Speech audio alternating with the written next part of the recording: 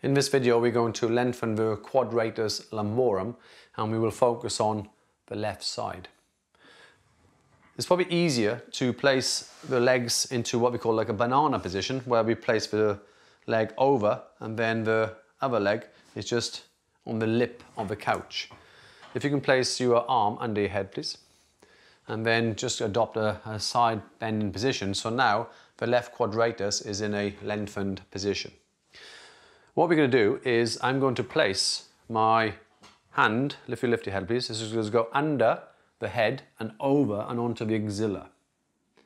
And then this hand onto the hip to stabilize. I'm going to say to my patient, take a breath in, and then once she breathes out, can you side bend to the left, activating the left quadratus. She's activating for 10 seconds. After the 10 seconds, my hand is on the hip. Very relaxed, there's no rush. Take a small breath in. Then on the out breath, I'm slowly going to encourage side bending to the right until we feel a point of bind. From this point of bind, we hold for a few seconds. We take a breath in, please. Look at my fingers, and my patient is side bending to the left where I'm tap in.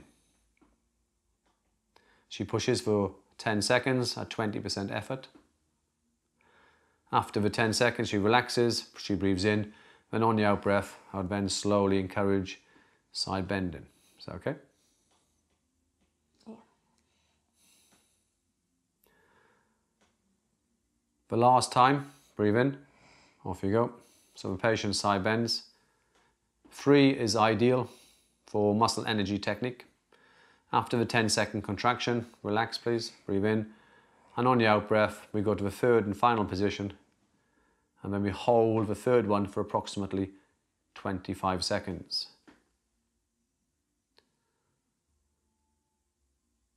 Once you feel you've held it for 25 seconds, slowly come off the position, and then we can unravel the arm and then bring the legs back and she can relax.